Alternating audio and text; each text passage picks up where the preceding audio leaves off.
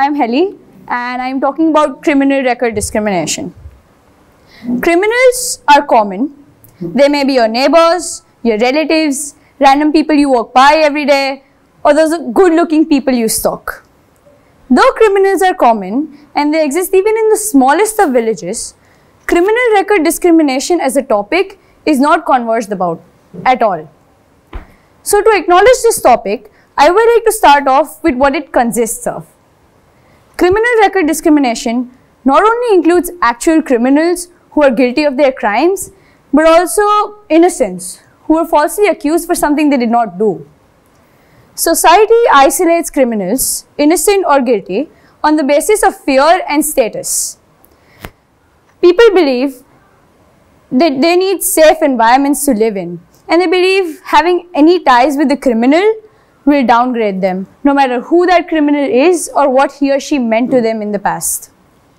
Society discriminates criminals by not giving them housing, employment, insurance, and mainly acceptance.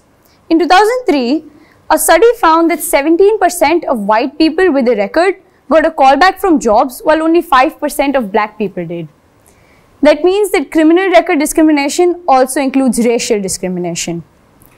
After my interviews, I came to know that the society we live in today is a place where people remember what you did and the crimes you committed for a while, and over a span of time, they forget everything. Let's say it's like a trend. It lasts for a while, but not forever. But for the while that it stays, it affects the victims and the accused deeply.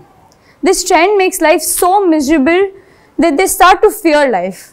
They start to doubt themselves to the point where they commit suicides. When people don't get love or support or care, they tend to go over the edge. I have seen people really close to me get isolated for a crime they did not commit, and I have seen how deeply it affected them. Hence, I believe humans cannot survive in isolation. We are wired in a way where we need human relationships to sustain life.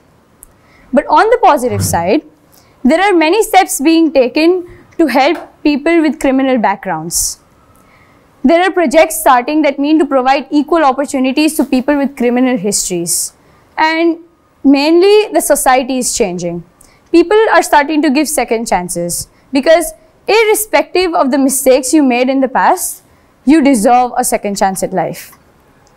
One solution that I would like to provide for this problem is that we need to support people.